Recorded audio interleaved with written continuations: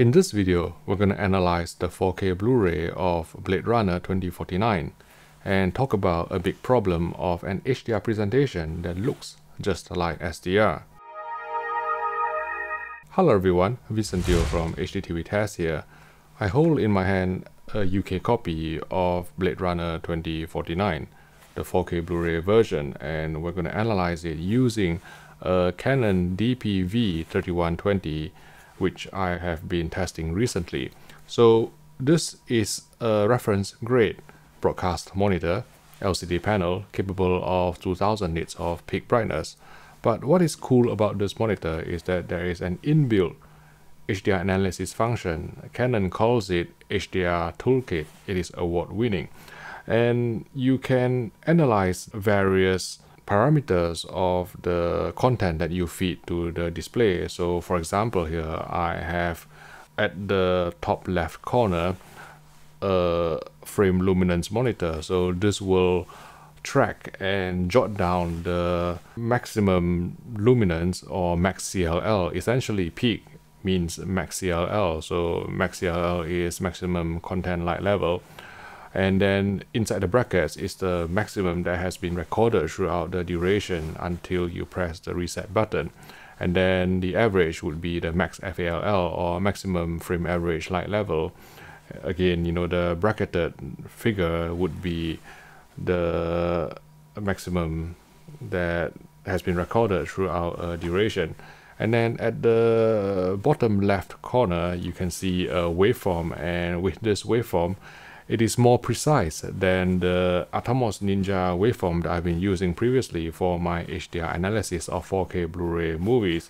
So you can see it is divided into 50, 100, 200, 400, and up to 10,000 nits of peak brightness.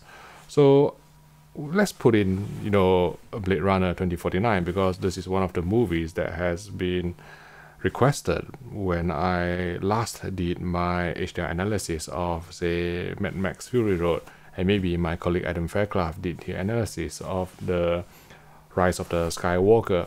So Blade Runner 2049 is essentially an SDR movie in an HDR container in a nutshell. So if you look at these scenes here, even with the sun shining through the leaves, you don't get a peak brightness more than 200 nits. And in this scene where there is bright holographic lights throughout the city, again, the maximum peak brightness does not exceed 200 nits at all. And I think the highest peak brightness that I've recorded from this movie is during the opening Sony Columbia logos, where the peak brightness or max CLL briefly jumped to 330 nits, and then in a later shot it reached 330 nits very briefly. But the vast majority of the movie is below 200 nits in terms of the peak brightness. So because I have two LG 48-inch C10 or CX OLED TV here, so I thought I would do an experiment and put the 4K Blu-ray disc on one LG C10 fed through an Oppo 203 player, playing it in 4K HDR obviously, and the other LG CX I'm playing through another Oppo 203, displaying the SDR Blu-ray. And as you can see, you know, shot for shot, you know, they look visually similar between the HDR and SDR. So essentially, this film is an SDR movie in an HDR container. And here's the thing, you know, when I discussed, let's say, The Mandalorian, which was below 300 nits, and let's say when I discussed the Star Wars movie, which I thought was upscale from SDR in terms of the waveform analysis, I think, you know, I received a lot of criticism from some of you guys, and maybe even some colorists out there, who says that, you know, I'm really not respecting the creator's intent, which I think, you know, it's not fair, because, you know me, you know, being a videophile, being someone who values color accuracy, values video fidelity, you know, I'm all for creative intent. But I think, to put an SDR movie in an HDR container and to try to sell it as HDR is a bit misleading. The studios or the DPs or the directors, if they are so anti-HDR, and Roger Deakins, who was the DP for Blade Runner 2049, is famously against HDR. He doesn't like HDR, so you can understand the SDR-like grade. But I think, if you want to maintain creative intent, you can easily put out some content, maybe through streaming or whatever, label it as SDR rather than, force it as HDR. Obviously, they can charge more money, and maybe that's the whole point, but I think it is a bit misleading. I think when I did my videos criticizing the Mandalorian and also maybe Star Wars, there was a guy in the industry who wrote to me and said that, HDR is just a range, right? And obviously it is up to the DP and the colorist and the director to decide, whether to utilize the entire range. And the analogy that he used was that, we won't criticize, let's say, a black and white movie, even though it is within a Rec 709 container. And to a certain extent, I agree, but I put it to you like this. Let's say the artist, which was black and white, right?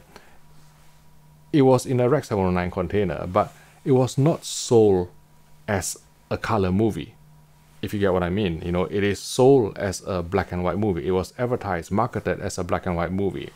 Whereas, on Blade Runner 2049, right, you have this label on the disc here, really, really big. I don't know whether you can see it from the camera because of the focusing and stuff. I'll try to put it as close to my face as possible. So you can see HDR, high dynamic range. So to put SDR in an HDR container when putting out an SDR disc, or maybe, an SDR stream can do the same job. Now I'm using this LG CX, I'm going to show you that with the HDR version, even though the SDR and the HDR versions, they are visually similar in terms of the dynamic range. You can see that with the HDR version, the OLED light, the contrast is pushed up to maximum because that's necessary for the tone mapping of the content. And also, if you go into the gamma is locked out at 2.2. You can't change the EOTF. You can't compensate for a brighter viewing environment. Now, obviously, if you are watching HDR in a brighter environment, you are doing it wrong. But let's say if you watch the SDR version, there's still headroom. You're getting the same image as the HDR, but there's still headroom. That you can still increase the OLED light. You can still bump up the gamma to brighten the image to compensate for any ambient lighting. Or let's say, you think that the TV is too dark. Obviously, this is deviating from the creator's intent. But there is still headroom. That's what I'm trying to say. And with the HDR version, you are basically asking the HDR TV to pump out more light just to produce visually similar image in terms of the dynamic range as the SDR version, which uses less energy, less power. I think it is misleading. It is not showcasing what HDR is all about. Many people buy HDR televisions. They go home and they buy a shiny Blu-ray disc. Blade Runner 2049. They read a few reviews saying that it's reference grade. Fantastic Atmos soundtrack, beautiful cinematography, and then take it back, and then it's just dim as hell because of the tone mapping of the display. And I think I've used the term fake HDR before to describe this, and I got blasted for it, which is why I have this jacket on while filming this. It is basically flame proof. And this SDR in HDR container type movie, why can't I call them fake HDR? But if you have any dispute in the terminology, then maybe we could use, let's say, subdued HDR grade, or hocus pocus HDR. I don't know, give me some suggestions of what we should call this type of movies, which is basically SDR in an HDR container, which is visually indistinguishable from SDR in terms of the dynamic range. So I will be interested in your thoughts. And coming back to the point of creative intent again, right? So let's say Roger Deakins and Denis Villeneuve, they want this to be really dim and dark. Does that free them from any criticism in terms of the grade they could easily have put out just to Blu-ray disc? It's just like me, saying that, let's say, currently I have extremely good lighting on my face, right? But, my creative intent, right? My creative intent is for this to happen, right? I'll switch off the lights here.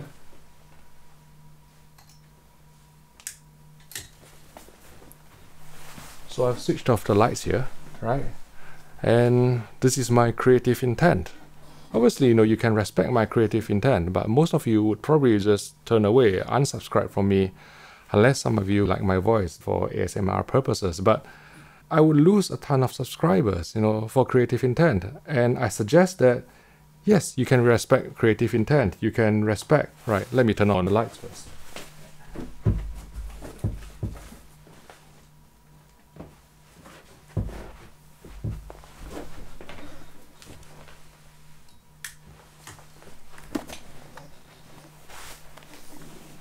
So yes, as I was saying, you can respect creative intent, but vote with your money, right? Don't buy discs that are clearly SDR in HDR container unless there is some specific special features, some behind the scenes, or a fantastic soundtrack that is not found on the Blu-ray disc, because you can get a Blu-ray disc and get a similar result, for this type of disc. And I think, you have to comb through reviews and maybe depend on a reliable source to point out, which disc you should spend your money on. Vote with your money. Don't give these, people an excuse to charge more for essentially the same product. There are fantastic discs out there, 4K Blu-ray movies, that make full use of HDR, high dynamic range, wide color gamut, that deserves your money, your hard-earned money. And I think, you need to be picky and invest in those discs and, really vote with your money and say that, even though you respect creative intent, it is not on selling an SDR movie as HDR, basically. If you found this video useful, please click the like button and subscribe to the HDTV Test YouTube channel for more videos like this. Thank you for watching, and I'll see you in the next video.